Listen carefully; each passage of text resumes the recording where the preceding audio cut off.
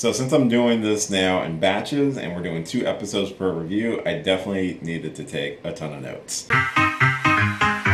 Ladies and gentlemen.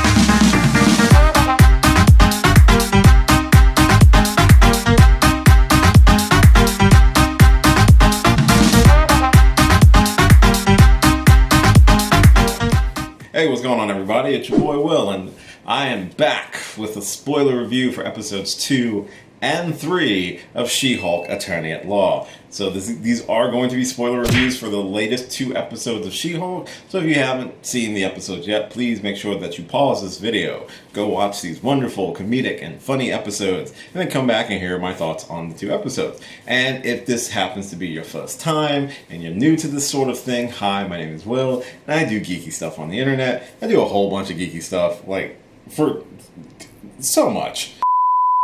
It's a lot at times, but it's fun. And I do like reviews, reactions, and a whole bunch of 9 yards, some drinking, some gaming, but I try to have fun with it, and I hope you have fun as well watching these. And if you do, if you would subscribe to the channel, I'd really love to get to know you, and you know, it'd be awesome if you help me make this channel grow. Make my channel grow! So if you haven't seen some of my previous videos talking about this, I've decided for Shehulk, since they are about like half an hour long episodes, and they're much more relaxed episodes and stuff like that, which actually still have some pretty good in-depth character analysis, which I really like. It's still like a comedy, and it's just meant to be fun and meta and not to take itself super duper seriously. I decided to do them like in groups, and I'm really glad I decided to do it with these first 2 episodes of doing this, because they were all focused on Jen's identity being revealed to the world, trying to learn to navigate being a Hulk and somewhat of a celebrity, but also on taking on her first case of trying to get parole for Emil Blonsky, aka the Abomination, played by Tim Roth, who is back for these 2 episodes. So it actually makes sense to do these together.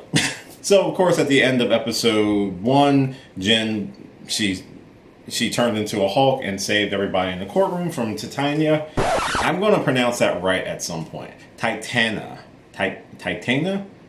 Titania? Which basically thrust her into the spotlight, and it's a lot for her to take in. It's so much that she unfortunately loses her job, but is quickly snatched up by GLK&H, which was the rival law firm that she was actually going up against in court, and they decided that they want to start a superhero division, but they wanted Shehulk as the lead of that new division, which is completely against what Jen really wants, but she's kind of like between a rock and a hard place, so you got to make that money. And it is something that she's going to grapple with throughout the entire series, accepting this new role that she has, because she really just wants to be a lawyer. She wants to focus on the stuff that she went to school for and not be thrust into this whole spotlight. But that's kind of how the cookie crumbles when it comes to living in this world that we call the MCU. I really like a lot of the Easter eggs in episode 2. Like I said, we get the Abomination back, who is her first client, and she has to defend him because the Abomination is a villain. But is he really a villain? Which I really like the interaction between Jen and Emil, when Emil kind of just talks about how it's really messed up that everything that he did was very much so orders from our government, because he thought he was taking out a threat, being the Hulk, aka her cousin, but he's free and living his best life, and he's in jail. And it's not his fault that the serum corrupted him and made him break Harlem, technically. It's an interesting way of looking at it, because yeah, he did everything he wanted to do in the Incredible Hulk to try to be a hero. He thought he was going to turn out to be bloody Captain America, like he said.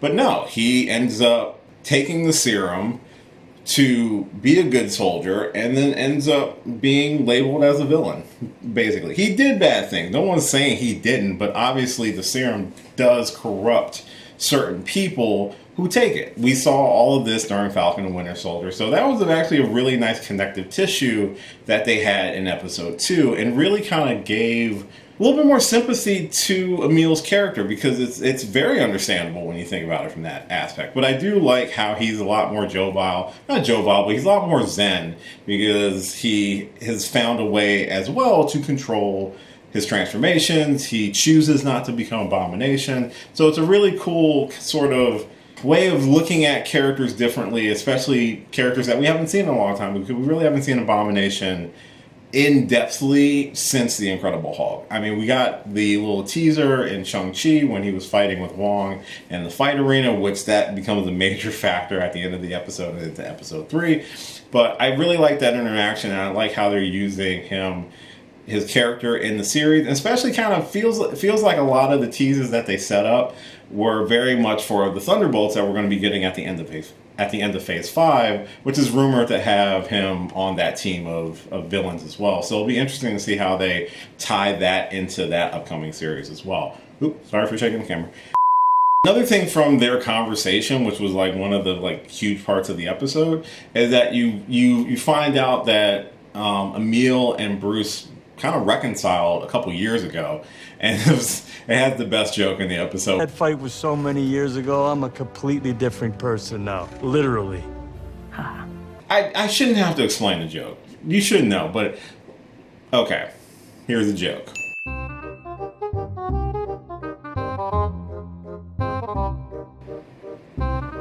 Okay, all good? Great. There's also another tease in the episode when Jen's kind of looking for work and she's on the couch with her friend Nikki after she gets dropped from her law firm, where you see not only talking about the giant man-shaped statue in the Pacific, referencing the Eternals, but we also get a reference of Wolverine from the X-Men, where we talk about a man in a bar fight was using metal claws coming out of his hands. Another little tease for X-Men, but we still have no confirmation. But I like how this series is able to play with all these different things and insert all these little jokes and meta jokes, and even commentary on what it is to just be a successful woman. Because like the whole thing with episode 2, when Jen loses her job, her really misogynistic co-worker was the one that was like, oh, so now you have superpowers. I can see how you use that against it. It's like, why would you even think that? Because you're a dick. But also the fact that when she gets the new job at the law firm, they're basically, yeah, we want you for your new Hulk power. Not necessarily because you're a good lawyer, but they do want her because she is a good lawyer. But obviously they want her specifically as a Hulk, which she, of course, is not happy about. She definitely doesn't like all the spotlight on her, and that's something that she's just going to have to come to grips with throughout the entire series, what it seems like. It's so much fun watching Tatiana Maslany play Jen Walters. She's nailing the role. I love her performance. I love Nikki, her best friend. She's really trying to help her, cope with this, but also to embrace this new lifestyle or this new side of herself that, she doesn't want to, but Nikki is such a good supportive friend. And she also has good supportive parents, because she has to, unfortunately or fortunately, go to her parents for dinner. And her dad, I forget the actor's name, but he was in Perfect Strangers. It's this guy right here. I like how these last 2 series between Ms. Marvel and She-Hulk have given us really nice supportive parents, because she makes the joke about most superheroes being billionaires or, adult orphans. And it's nice to see that our most recent 2 Disney Plus series have really had supportive families and structures and stuff like that, where they don't have to necessarily go through all this crazy stuff alone. And it makes for a lighter watching experience, which is probably why some people probably feel like this series is like off the deep end, because it's not taking itself too seriously. It's a comedy. It's not going to take itself super duper seriously, but it does have serious moments, especially like the conversation between Jen and Emil, and really getting his perspective of how his life has been. So episode 2 does wrap up with Jen deciding to take the case, but there's a wrinkle because the footage from when Abomination fought Wong at the nightclub in Shang-Chi surfaced, and now she has to navigate that all through episode 3, which is the People versus Emil Blonsky, where Jen has to try to convince people not only that Emil is a good person and has grown, but also that he is in full control and he deserves to have a second chance. There is a side story in episode 3 where her new co-worker, has to defend her old co-worker. I'm forgetting names, but because he dated elven Asgardian from New Asgard who shapeshifted into Megan the Trainer. Sorry, Megan the Stallion. Sorry. Oh, God, this is gonna make me feel so old. You ever know when you watch like a music award, like let's say if you watch the Grammys or an MTV Music Award, you realize you get to a certain age when you don't recognize a lot of the artists on screen anymore, and that's where I am right now. But I do remember that Megan the Stallion was going to have a cameo in this episode, and it makes sense because her ex-coworker, the really misogynistic guy, thought he was good enough to date Megan the Stallion. Dude, what the fuck? No. Like, this guy, I really want him to not die. That's harsh.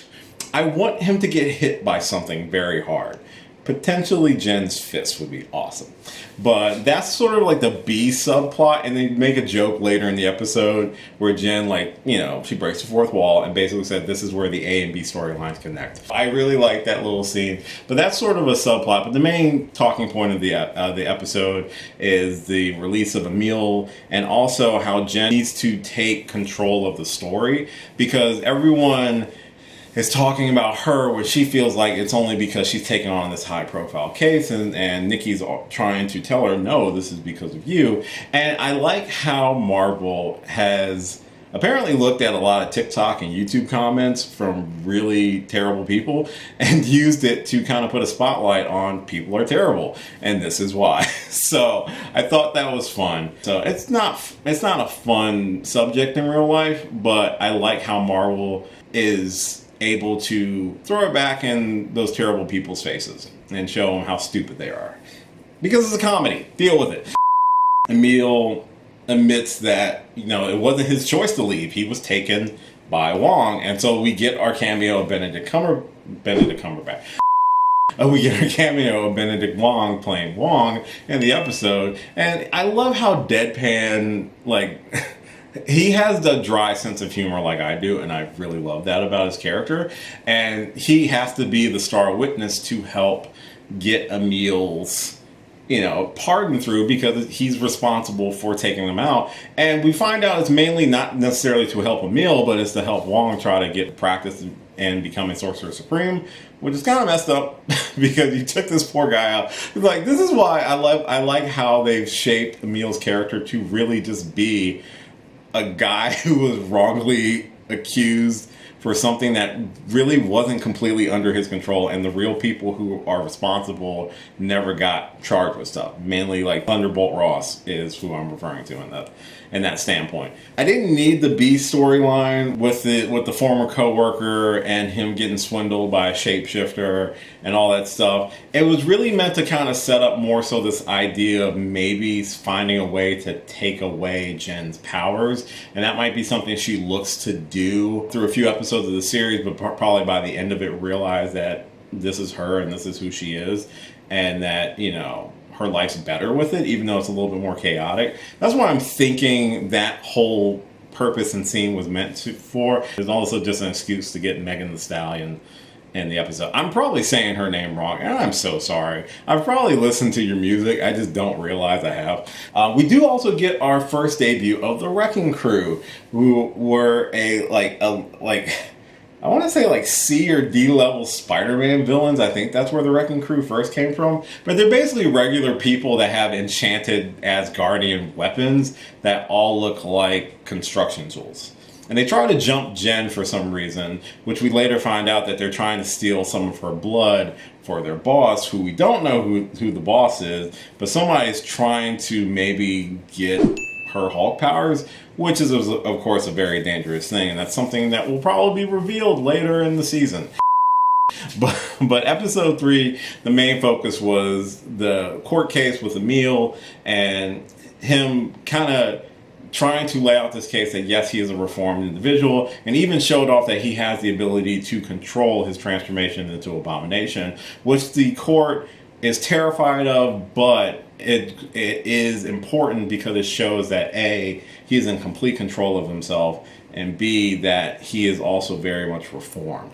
With all that evidence and everything like that, and Wong's confession that he was responsible, they allowed the pardon of Emil Blonsky. So Jen got her first win, albeit that Wong did admit to committing a federal crime, which he quickly portaled his way out of the secure facility to probably not have to deal with that sort of thing. So the episode does end with Jen being jumped by the wrecking crew, but she easily knocks him around and takes care of it. There seems to be like a little foreboding about what that means, and probably some concern from her, but also that her life is no longer normal, and it's just something that she's going to have to grip with within the coming episodes. So that basically wraps up episode 3 as well.